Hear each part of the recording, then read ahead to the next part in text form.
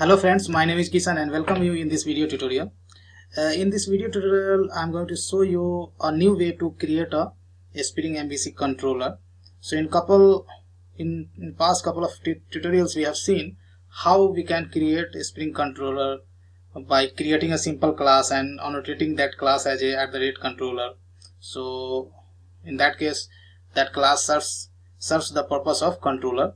Again, we have seen in second approach, we can create a class that implements basically a controller interface, and in that way also we can create a controller, but that is less preferable, right? Thing is that when you create a controller by implementing controller interface, then you can have only one URL, right?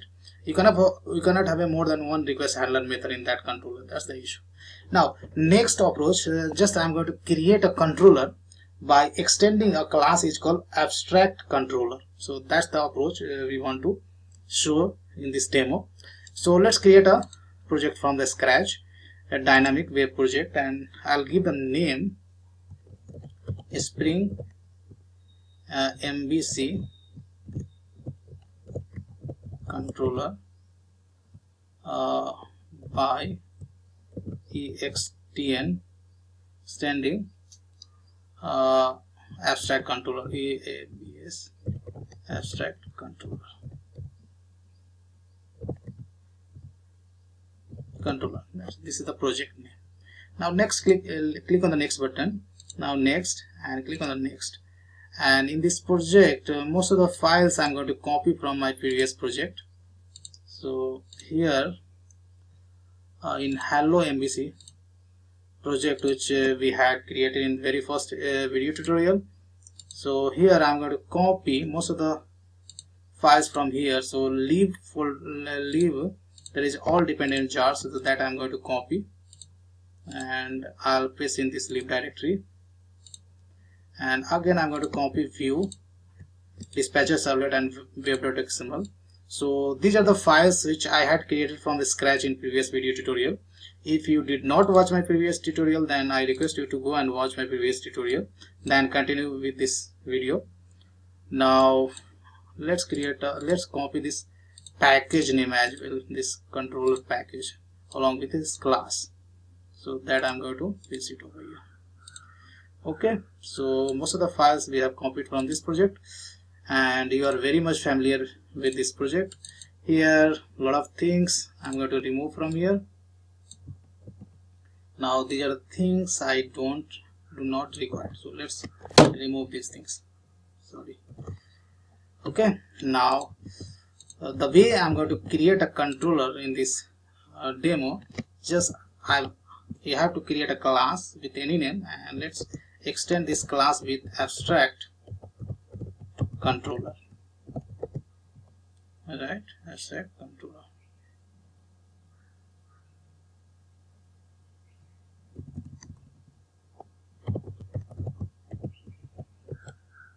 AbstractController. Once you extend this your class with AbstractController, then this is forcing you to override one abstract method, right? And this method name is handle request internal, and that returns model and view, and that takes HTTP servlet request and response object. So let's say this is REQ and this is RES. Now if you have a request object, then you can do many things. You can receive the input parameter from the view. You can create session, you can create application context object, and everything. And if you have HTTP servlet response object, then you can send the response to the client. You can create some kind of cookies, and you can set in the response, etc. Right? So here I'm not going to dig those things because that's the part of the servlet itself. So here basically I'm going to create a very simple JSP file. I would say index.jsp, and here I'm going to take input from the user. So from action I'm going to specify like this, project name and slash, I would say hello, right? And I would just say hello. This is the just oh sorry. So this form we have designed, and here we'll take input from the user, like username, and here we can take input and type. This is just a HTML tag, and name equal to username. So and we'll have a one submit button, right? So input type equal to submit and value equal to submit. Okay, so let's add BR for line break, Control A, Control Shift F for formatting. So this is, so I would say login page. So this is title. This basically this will display the top of the browser. This will display on the top of the browser. So this is our index.jsp, which is I have kept on the web content. So when I run this project, then first of all this will display. Once you click on the submit button, then request will go to the our controller who is having the URL pattern as hello. So here basically this method basically returns model and view object. So let's create an object of model and view. So model and view is having a lot of constructor. So in past few video tutorials I have used this constructor. I'll continue with the same. So here I would say hello. So hello.jsp would be our file name that must present in the inside the view folder. And here I would say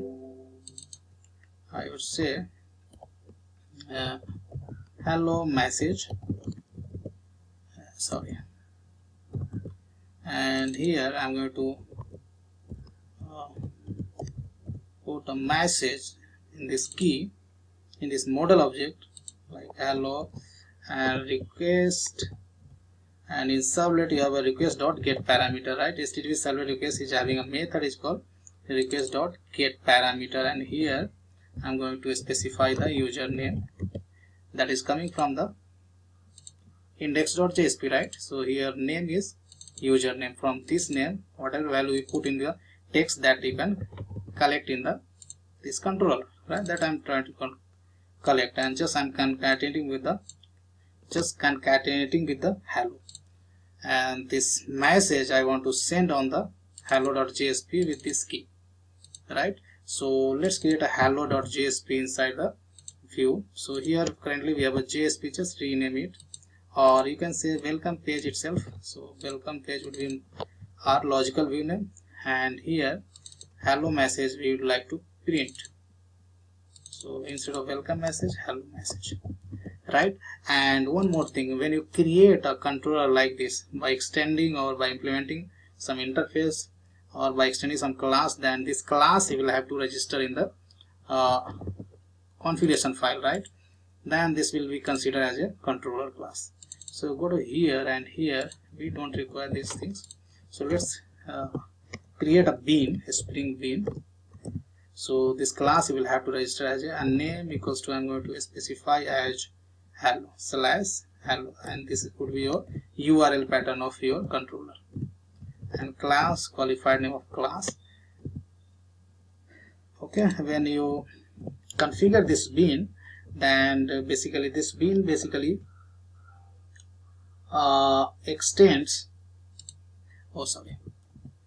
this bean basically extends AbstractController, right? So AbstractController again extends, you can see web content generator, and here you have a lot of things you can configure.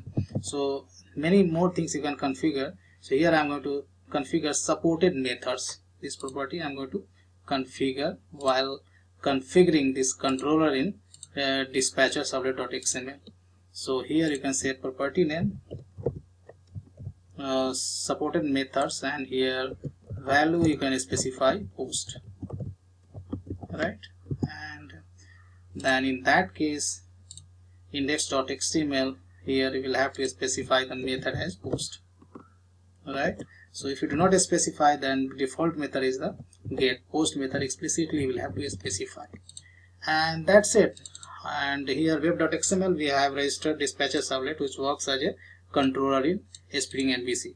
And here this file already I had explained in a previous example. So here basically we have registered internal resource view resolver, who is responsible to resolve the view, right? So this is the prefix, and logical name is coming from the controller. So this is the logical name, welcome page, and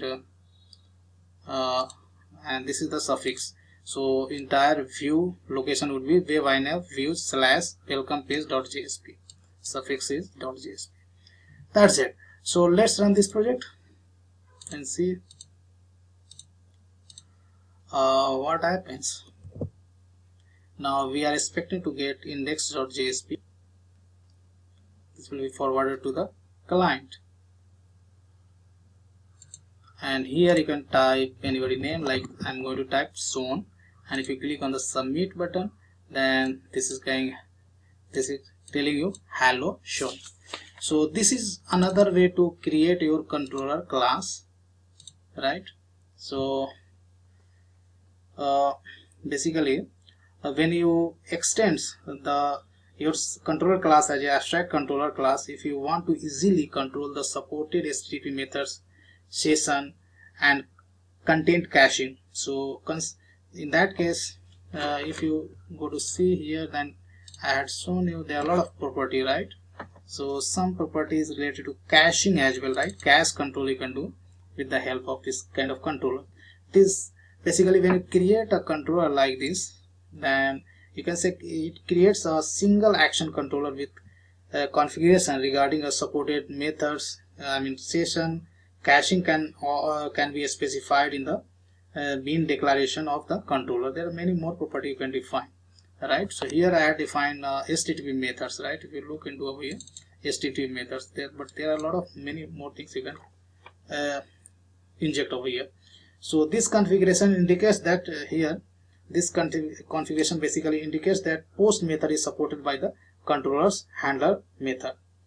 For other configuration like session caching, you can have look into the abstract controller class or its super class as well.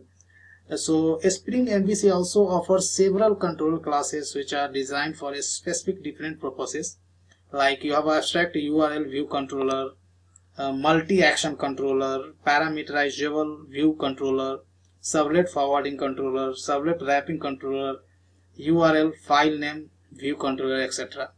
So if you would like to explore this type of controller, which is basically used for the different purposes, right, so you can go and explore, right? So that's all I have in this video tutorial, guys. This code I am going to put on the GitHub, and GitHub location I will specify in the video description itself. So thanks for watching this video, and see you next video tutorial.